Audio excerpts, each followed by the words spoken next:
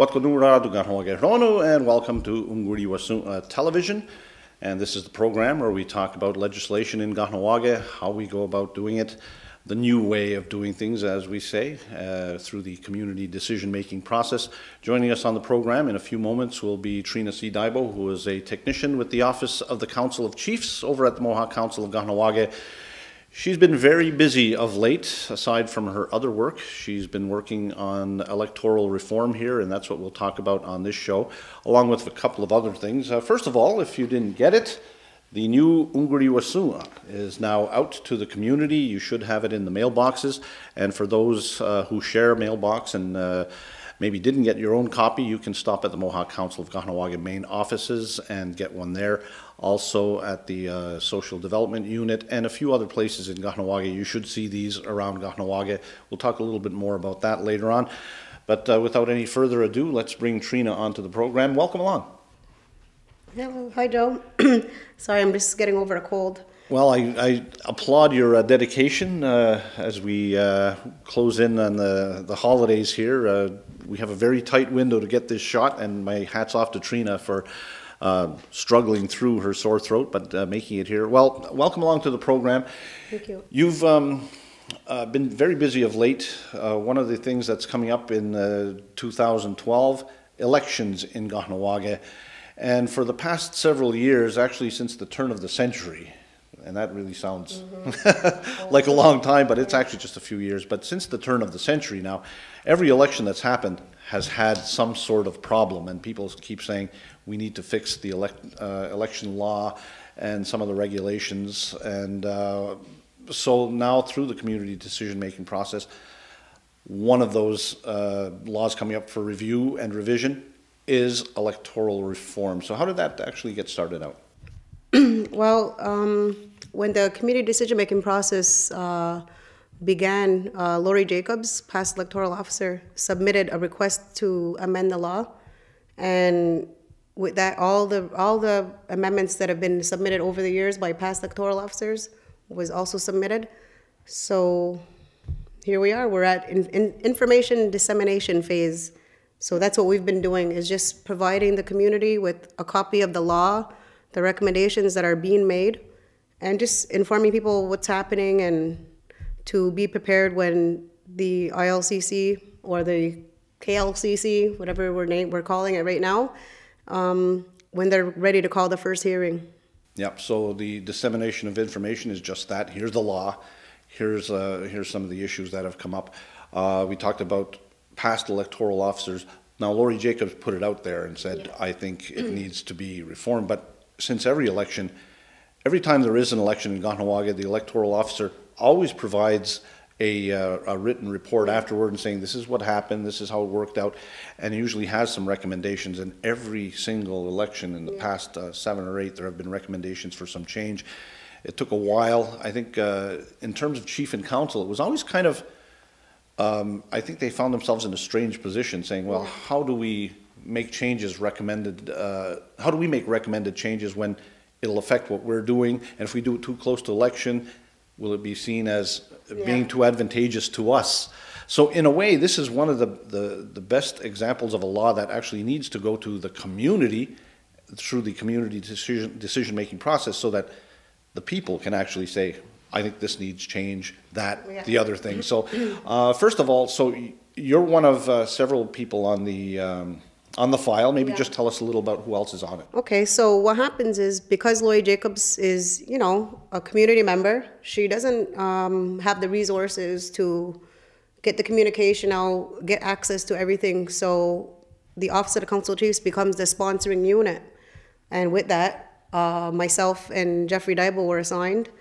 And we have a working group consisting of 3 past electoral officers. So that is Lori Jacobs, Darlene Elford, and Angus L. Montour. So they also were the ones who in the past gave recommendations on what they thought should be changed. So it's been good because they're out there, they're able to explain to community members why they made those recommendations. Because we weren't holding the election, so we're not positive. We know what they are, but we don't know why. So in the recommendations that we did hand out to the community, it had the year of the recommendation, but it didn't say who put it in. So, we're not targeting anybody for the certain recommendation, although they can explain it if they feel they can when it comes to the CDMP process. The main question that would be asked, I guess, from community members are, what were the big problems? What were the biggest ones that seemed to jump out? Well, over the last few elections, we've had some membership issues. We've had people in the past we had one community member who was a chief on council, and then when he tried to get reelected, was denied.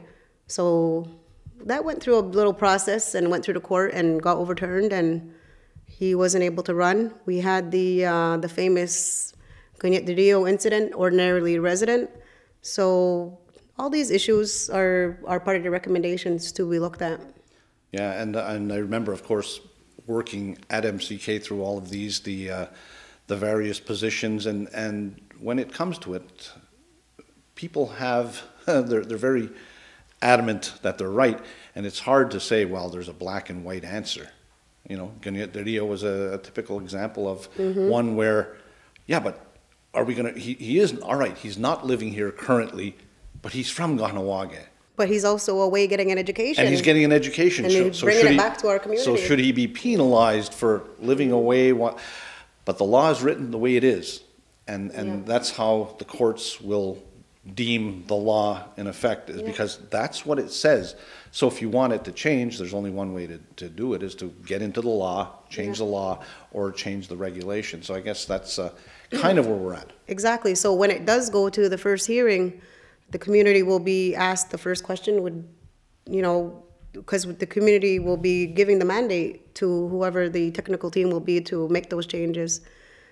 So, we have a lot of recommendations now that are coming from the community about criteria to be a chief, and not only using a membership. What about criteria? So, later on I could go through some of those recommendations that we've been getting over the last 3 months during this phase. What are some of the things you've been doing in the information dissemination phase? It was announced back, about September or so, that there's going to be some movement now on this file, and now we're going to be putting out information. So what are some of the things that you've been doing? So we started getting into the community in October. We held some kiosks at the service complex. We also carried out a little survey. Only took about 2 minutes to answer. We've been on K103. We were on last Friday for the 3rd time. You were at the, as a matter of fact, one of the things, you went to the Golden Age Club, but nobody got there. Yeah, nobody came, no. So we had a lot of cake and dessert. Yeah, that was very good too, I have to say. Thank you very much for holding that event. We did our best to try to reach the community, and I mean, what we did find is people are busy. People want to get involved, but at this point, it's just about giving information out. The survey takes a couple of minutes, and I know a lot of people, as soon as they see surveys, as much as people say, I want to have my opinion, I need to tell people what I think, but then when they see a survey, they say, I'll do it later, I'll do it. But this takes about 2 minutes. Are you going to be doing any more of these before the next steps take place, or you kind of put a stop to that now? No, I mean, officially, if somebody called today, my report's not complete yet, so I would probably do the survey with... If you're watching, take the survey. It takes 2 minutes. 2 minutes. But what we're doing is we're going to submit a report now of the information phase. We're going to give that to the ILC. They're going to use that report when they call the first hearing. So our information that we gathered is important for them to use when the first hearing, and we don't know when that hearing will be. It's going to be up to the ILC when they... Yeah, the Legislative Coordinating Commission, of course, helps move the laws along, and as we've been saying now for the past several shows, we're on the verge of a lot of things. We'd hope to have some announcements by now, but it's like you're standing at the edge of a cliff right now with some of the things going on, with justice, for example, and that's the big one, and this one, and membership starting to re-energize. But I guess some people would be hoping that these laws, or the laws and recommendations, would change before the next election. But is that likely? Well, I guess I was optimistic before. I'm a little less optimistic now, only because not thinking about the time frame when we start looking for an electoral officer, which is going to be March. So that leaves very small window of opportunity, even for the first hearing. So at this point, even if we're in the first hearing, whatever the law is going to be in effect until it's changed by the community. So even if we're in the hearings and an election is called, we have to use the law that's in place now. Yeah, and I guess the good thing is, if you look back what's happened in the past several elections where they said, we know that there's a problem with the electoral law, we need to fix it. And then it gets kind of put aside for a little while because of all the priorities that are happening in Kahnawake. All right, we'll get to the election. By the time it happens, it's coming up to election, so it's too late. So, but in this case, it's a whole different process, like we say. So no matter what happens, it goes through, and it's not chief and council who are doing this. No chiefs on this file. And no chiefs. Gus Skydeer is the governance development, but we have no chief that's been following this to the T, because we're trying to keep it arm's length, because this one is definitely, as long as I've been working at the council office, the chiefs always had a hard time making changes to this law. There's been a few changes, the change of term. There's been, minor grammar changes throughout the document, but it was never been a big, a move to make the changes that have been submitted over the years. So this is finally the chance that the community has to make those changes. So when let's get to the survey a bit, and like I said, it takes a couple of minutes. Yeah. You've had a bunch of people stop by the kiosk, have a coffee, you answer a few questions, then they mark off what they say. So what are some of the things that we've gathered so far from this? Well, and the survey was developed to gauge opinion. We're not actually using the survey results to sway or gear anybody. We're just to get some interest in people sitting down and getting people talking. So I'll just tell you some of the questions where, do you think that amendments should be made to the existing Mohawk Council of Election law? So it was a yes or no. And did it seem like there were a lot of yeses? Yeah, there were more for yes. This part of my report, which doesn't include the last kiosk that was held. So out of that, there was 63 out of 73 that said yes. This was an interesting one, but currently there's no limit on how many terms a council chief should hold office. Should there be a limit for terms that a chief could hold office? Circle yes, no, or undecided. And 47 out of 73 people said yes. I have some comments in the back later on if we want to get to that. And then the statement was, it takes a quorum of 7 chiefs to make an official decision. There are currently 12 chiefs. How many chiefs should hold office? Circle 1. Keep it 12 or between 9 and 11. And 49 people out of 73 said between 9 and 12. Only 20 said keep it, between 9 and 11, I'm sorry. Only 20 people said keep it 12 out of the 73. And there was some suggestions that were made later. How old should a person be to be eligible to be an elected chief? Overwhelmingly, 43 out of that said over 25. And there was some recommendations on specific age levels, maturity levels, stuff like that in the comments section. And then the question about membership. What should the membership criteria be to be an elected chief? Circle 1, 50% blood quantum, which it currently is right now. Which, by the way, is in conflict a little sometimes with the membership law and the electoral law don't always mesh perfectly. Yeah, it does not coincide with the membership law. Or be on the Mohawk registry. Actually, that one was pretty evenly. There's a lot of concern out there with changing the 50%, so I don't really want to go you're either just way. Seeing what they've come up with so far. Yeah. But what I would say is on this area, a lot of the community members felt that a criteria should be made to be a chief. I could just go through some of the comments that were made. Oh, absolutely. So chiefs should have general knowledge of at least of our language and culture beliefs. To hold office, a chief should be part of a positive functioning family system. Chief should be 50 years old and be from Kahnawake. 50? Yeah. Oh, okay. Should be staggered elections. The limit should be 2 terms, maximum terms of 3 years. Then they can take a break, but they can come back. If we're having elections like all the neighboring communities, let's have 2 or 3 parties as a choice, just like the other communities, except some of us have some native Indian blood. These are just comments. These are just some of the yeah, comments right. that we received on the surveys. Just to Some interesting ones so far, yeah. Things are very different. Too many feelings, worried about hurting, but the big picture is we need to save what we have left. I don't ever want to see someone with less native status running my town, being in charge of very important decisions that will impact my future, my children's future. Censure should be done by the people, not the chiefs. Now that was a big issue when we were at the kiosks. People asking about the disciplinary measures, and is that part of this, and will that be changed? And technically, it's not part of it. It's on its own. It's a separate document. But if the community mandated that it be part of it, anything's possible. I guess it's my only answer. Yeah, well, as we've been saying, it's if someone thinks that a law should be changed, then write a letter.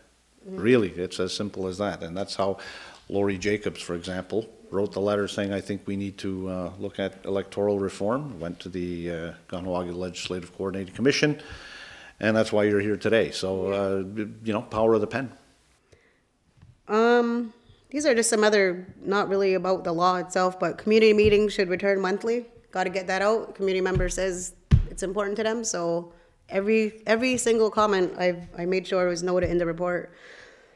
Directors should be directed to attend community meetings. Stay away from blood quantum. DNA will make big changes. There should be criteria for becoming a chief. Examples: education, experience in relation to working with the community, communication skills, understanding community, respecting principles. I believe in the old ways. A chief's house should be in order. No evidence of cheating on spouses. Own a home and demonstrate that he or she can manage their household and cover their bills. In this way, if a chief can do all this, they're qualified to be a chief. Well, there was in the old days, Yeah. I don't know if it was written, but that kind of thing used to come up where, I forget how they used to word it, but the smoke should be coming from the chimney and the family should be, and as a matter of fact, a long time ago, unmarried chiefs were kind of, well, you know, you wanted somebody who showed stability by having a family and all of that, and it kind of moved away from that. But there's still a lot of very conservative people here, and even as we look at some of the comments that you've put out there by some of the people, it shows that it's about electoral reform, but people just want to say things anyway. Yeah, there are certain things that have nothing to do with the election, but they want to have their say. Their chance to get their opinion out there, and that's why it's important that although some of the comments are not directly related to the law itself, we need to make sure that if we're working with the community, that we deliver all the information back. And what else do you have in there? And I believe that it is an under-in rule because we've looked for it, and everybody said should go back to the way it used to be, to be a chief. There should be job descriptions and duties. The terms should be staggered with 1/3 of the chiefs voted for each year to maintain continuity of council. A requirement for education should be established for all positions. Chiefs should be elected for their portfolios. Are all chiefs overpaid? Yes. I only vote for John D. and Martin. I thought that was a real interesting comment, so got a good laugh. Why answer? They don't listen anyway. There should be something in the law about chiefs being on sick leave. Ad must be in good health as a criteria. Drinking and driving should be included in criminal background checks. Deal with priorities. Who should be able to vote and who should be able to run? Chiefs should have to sign declaration of office before they run. Verify information, informative documents, easy to read. Given the events recently by 2 council chiefs, I think that the age limit should be 40 and up. People under that age are too immature. Also, criteria should be they are non-drinkers. Most meet membership criteria. 25% blood quantum. We need more laws to keep the council in the right. Transparency issues. Need comprehensive transparency laws. Consultation duties must be comprehensive. a lot of stuff out there. So again, not all of it exactly relating to elections, but in some ways, you know, regards to what council chief should be. Some of them are in a roundabout way. It's about the who gets elected. Like 40 and up, and somebody said they have to be 50. Like you go to the issue of the Council of Elders on the membership law, for example, when the concept of elders was there. Yeah. And but it's hard. It's also hard to define elders, because you get into a whole debate about somebody who's 20 years old might be a heck of a lot more mature than somebody who's my age. You know, just because I'm whatever age I am doesn't mean I'm mature yet. So there's a lot in there. There's a lot of comments. So what happens next then? So what I'll do is, hopefully before the Christmas vacation, I'll tighten up this document, submit it to the Legislative Coordinating Commission, and I'll wait for them to let me know when the first hearing will be. And then the hearings is when it really gets interesting, because then the first meeting, when it happens, will be very, very interesting and very important, because that's where you set the stage and the mandate for what will happen in the future. If we go back to what happened with justice, there was a lot of work that went into the information sessions, hearings, and what have you that was out there. It was found, and maybe it was easier for justice in some ways, because there was such an overwhelming level of support for changes to justice, to bring back the jurisdiction over here. Whereas you look over here, it's kind of all over the place. And that's the nature of the beast, in terms of some people want to be a little more liberal in terms of who runs, others want to tighten it even tighter. Yeah, should there be criteria? That's something that has come up a lot over the past few years about democracy in its purest form. You just choose who you want, but should they have a certain level of education? Should they have a certain level of knowledge and all of that? So these are the things that will come up when, I guess, the mandate will go, because I'll be honest, when it goes to the community for the mandate, I'm pretty certain that 99% will say, yep, we got to change it. So what we work on becomes the job at hand, not that they'll say, no, it's fine. I don't think very many people are satisfied if they look at the law. There's too many things that are left to interpretation, and some of them maybe go back too far and need to be changed. So there will be some changes. The trick will be to keep them on track once it goes into the official hearings. What was interesting, I think it was Kenneth Deere, we were on the radio on Friday. Don't quote me, I'm pretty sure it was him. And he's not the only one, but it's been asked with the justice, where will this law get heard if people are not satisfied? Because in the past couple of elections, it did go to the Court of Kahnawake, but people have the right to take it outside. So is there going to be something in this law that says that it has to stay in the community? Well, a good question, and a good that's good discussion that can take place. That if the Justice Act is passed, then that means all Kahnawake laws are heard under the Justice Act, and the Court of Kahnawake, or whatever it will be called, becomes where you hear anything. Right now, because we don't have our own Justice Act, everything has a place, but it might not always be here. And when someone says, I'm appealing the decision that was made in the Court of Kahnawake, where do they go? They really don't have another place to appeal, so they have to go to a court of appeals, which is not here. So that's part of the issue. It's chicken and egg stuff, but it's really important. If all goes well, the Justice Act will be enacted sometime in 2012. Maybe that's being a little bit ambitious, but it's going back to hearings very shortly. Let's see what happens there. Once that happens, though, it does answer your question. If there's a problem with the law, it goes back to the Court of Kahnawake, who will then have a way of dealing with it. But unfortunately, I think it's always safe to say that, you know, people have that right. Can we say you can't go outside?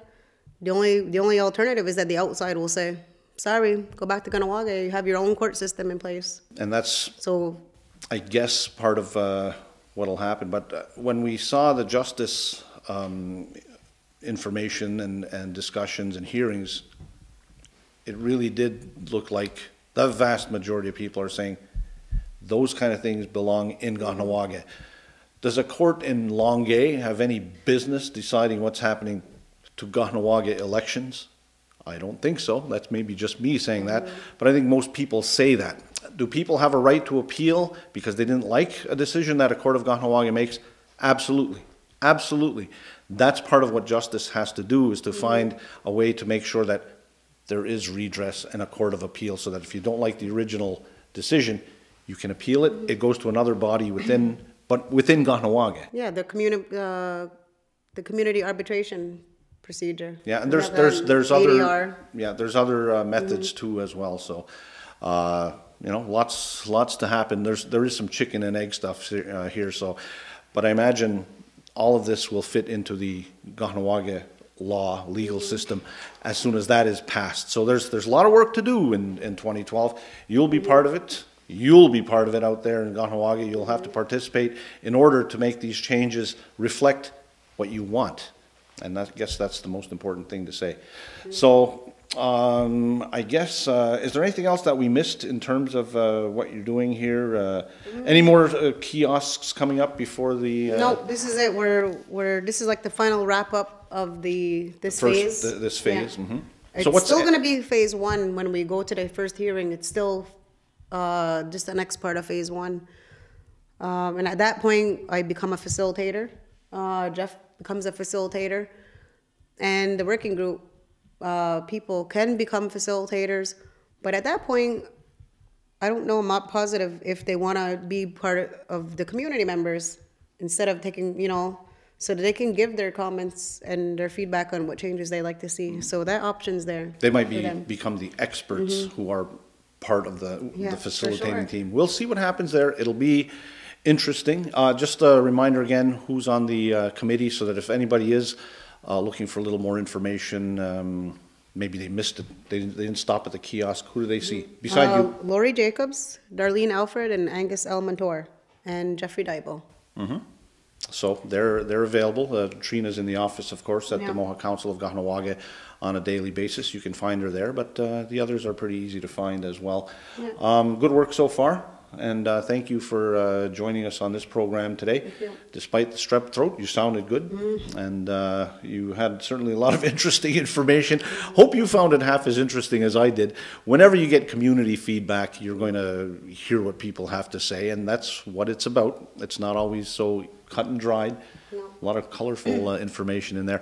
A reminder once again that the new Onkwarihwa'shon newsletter is out, and it is the Journal of Public Record for Legislative Matters. So as things develop in the community, these become kind of official. We put them away, and it has any decisions that are made. Of course, right now we are yet to finalize any decision, so no new laws have been made, but all of the updates on what's in the hopper, they're all in here, along with updates on everything. Nice picture as well. There's Trina and Jeffrey in there. Nice picture, and it talks about what you have there. Also, some descriptions on the community decision-making process itself. So, thank you so much. And also, if the recommendations are right in there, so if you didn't pick up a copy, they're right in the newsletter.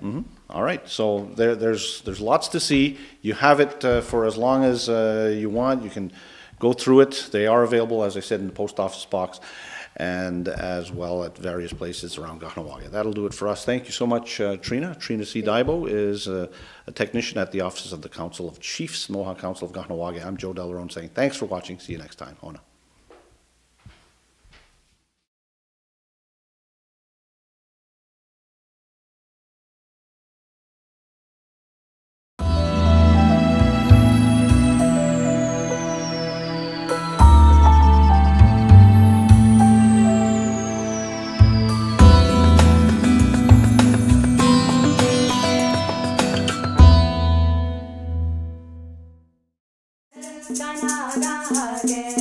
You're watching Mohawk TV on local Channel 4, Kahnawake's first community station.